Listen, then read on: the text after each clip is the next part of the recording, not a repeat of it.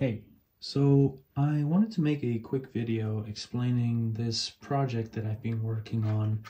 It is a project to cool down your PC, well, rather to control a PC fan externally using an Arduino or something similar, like another microcontroller, based on the temperature of your CPU.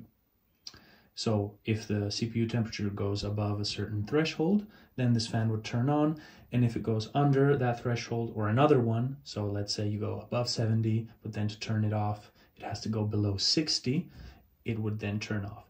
So basically, real quick, I have the fan connected to 12 volts coming from this power supply because the Arduino pin that enables or disables the fan cannot provide enough current or enough voltage.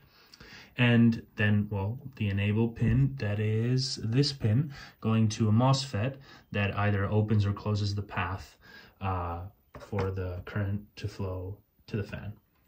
And on the computer, I have a background service running, that is the software running on the computer, and the Arduino is ready to receive the command to either turn off or turn on the fan.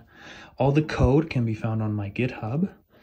But here I have Cinebench open and open hardware monitor so we can see the temperature of the CPU and put some load on the CPU.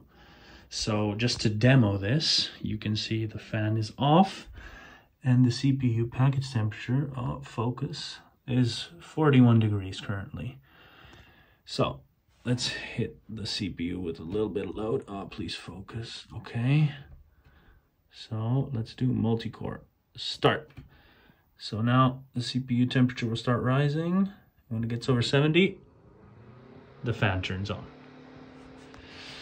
And now let's just stop this. Where's the cursor? There it is.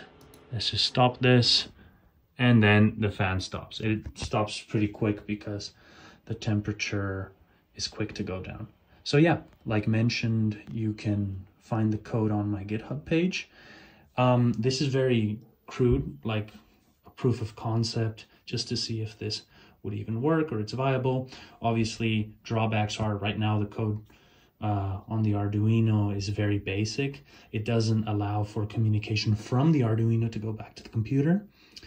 The code on the computer does not allow for changing the thresholds on the fly. You need to change them in code and then recompile, so it's hard-coded.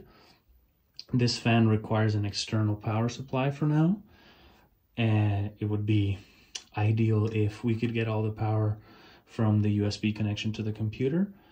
And yeah, those are essentially the main drawbacks. But I wanted to see if this would work and if I could then implement it into something like this laptop cooling pad that I have here. This has a couple of fans underneath it. See if I could integrate it all in one nice package. So yeah, thanks for watching.